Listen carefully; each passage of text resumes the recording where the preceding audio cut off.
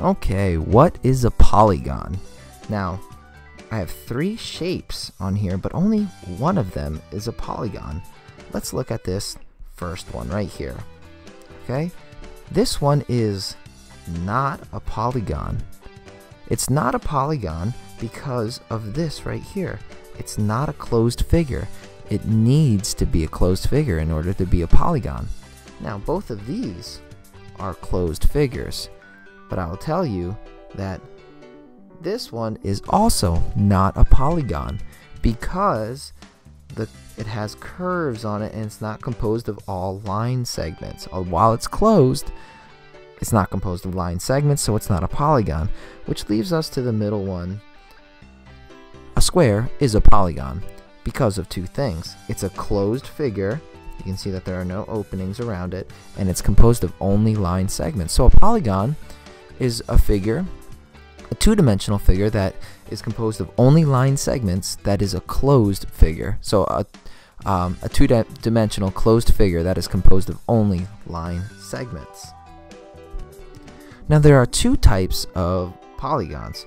There are regular and irregular polygons. So let's first look at the regular.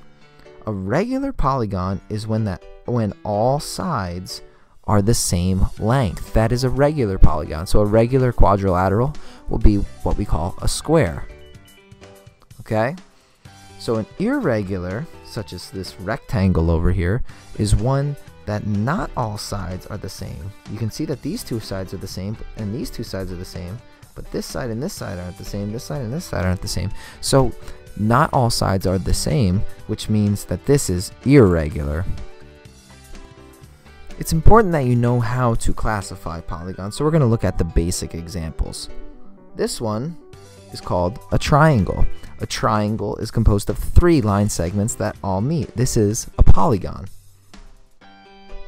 Here, although we would call this a square, it's what we call a quadrilateral. Quadrilaterals are shapes that are made up of just 4 line segments. Now we have the pentagon. Pent means 5. A 5-sided figure is called a pentagon.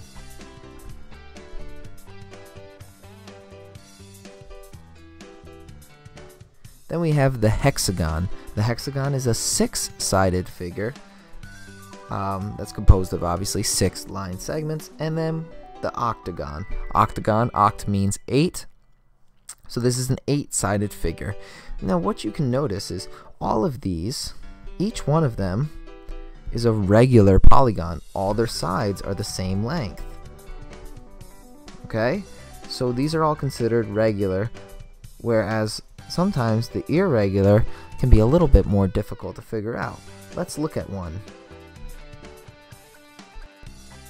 Can you classify this odd-looking irregular polygon? If you said octagon, you would be correct. So how you define this is basically by looking at the number of line segments. So we'll start here. 1, 2, 3, 4, 5, 6, 7, 8 line segments, and anything composed of 8 line segments as a closed figure is what we would call an octagon.